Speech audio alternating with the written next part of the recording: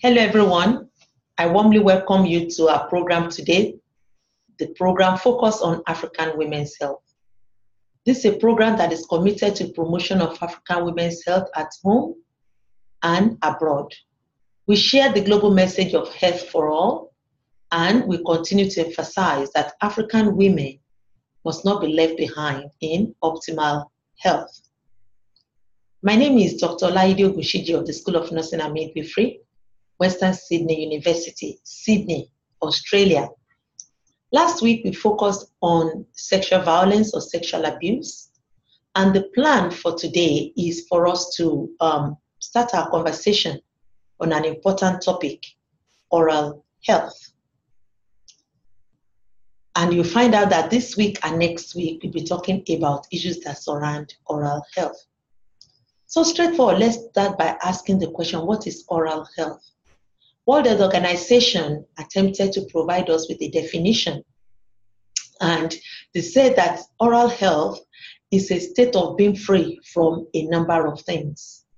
Some of these has to do with chronic mouth and facial pain, oral and throat cancer, oral infection and sores, gum disease, tooth decay, tooth loss, and other diseases and disorders that limit an individual's capacity in biting, in chewing, smiling, speaking, and psychosocial well-being. So oral health, according to World Health Organization, is the state of being free from all those factors and issues that I've enumerated. Oral health is a key indicator of overall health, well-being, and quality of life. The diseases are the common non-communicable diseases. That is, when you are looking at communicable diseases and non-communicable diseases, you find out that oral diseases are the most common non-communicable diseases which affect people throughout lifetime. It causes pain, discomfort, and disfigurement, and even death. The Global Burden of Disease Study 2016 actually estimated that oral diseases affected half of the world's population, with tooth decay in permanent teeth being, with tooth decay in a permanent teeth in the mouth, permanent teeth being the most prevalent condition assessed. So when we look at the global population of 7 billion plus, the World Burden of Disease Study of 2016 reported that half of the people in the world then had issues with tooth decay in permanent teeth. That particular study also recorded that severe gum disease, which may result in tooth loss, was estimated to be the 11th most prevalent disease globally. And severe loss and no natural teeth was one of the leading 10 causes of years lived with disability in some high-income countries. As a matter of fact, dental treatment is reported to be costly, costing as high as 5% of total health expenditure and 20% of out-of-pocket health spending in most high-income countries.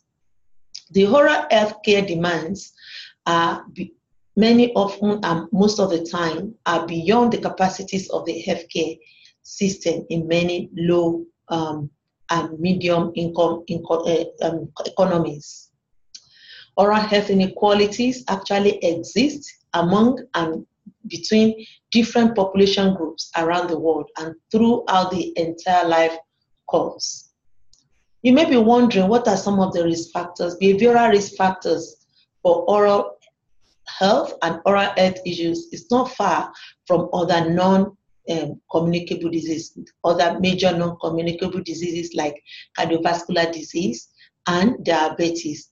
And that is why next week I'll be bringing somebody to come onto our program to come and give some more depth into the issues of oral health and other non-communicable disease. please stay tuned for next week. That person is going to come. Poor oral hygiene and inadequate exposure to fluoride have negative effects on oral health. You may be wondering, what are some of the types of oral diseases?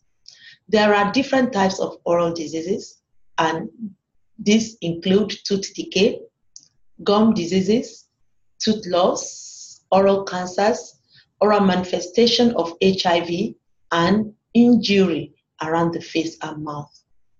How can we prevent oral health issues or oral diseases?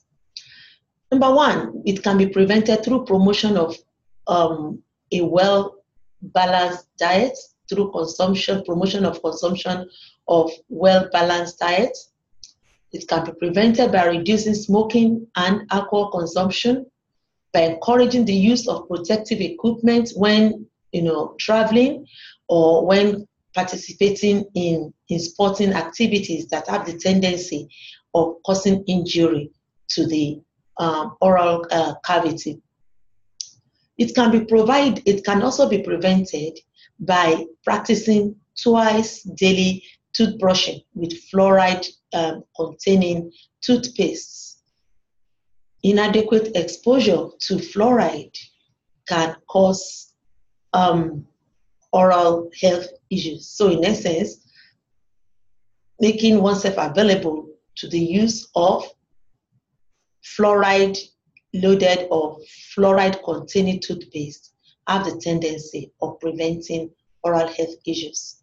Tooth decay can be largely prevented by maintaining a constant low level of fluoride in the oral cavity. So when there is a constant supply of fluoride, no matter how small, no matter how it may be, it has a tendency of reducing oral health issues. Communities and countries with inappropriate exposure to fluorides are particularly at a higher risk of tooth decay, and settings with poor access to sanitary system or safe water have further vulnerability towards oral health issues. Moreover, control of oral disease actually depends on availability and accessibility of oral health systems. But reduction of risk to disease is only possible if services are oriented towards primary healthcare and prevention. So as we begin to conclude our program today, what we like to say is that public health solutions for oral health issues are most effective when they are integrated with those for other non-communicable diseases and with national public health programs. And that will be it for me for today. Don't forget that I said that next week I'm going to bring somebody who is doing some work along that area to come and share some light, especially on the issues of oral health and how this relates to other non-communicable diseases such as diabetes and cardiovascular disease. In case you are wondering who you are watching, my name is Dr. Laide Ogunsheji of the School of Nursing and Midwifery, Western Sydney University, Sydney, Australia. Thank you so much for being part of the program today, and I look forward to seeing you next week. And until then, thank you.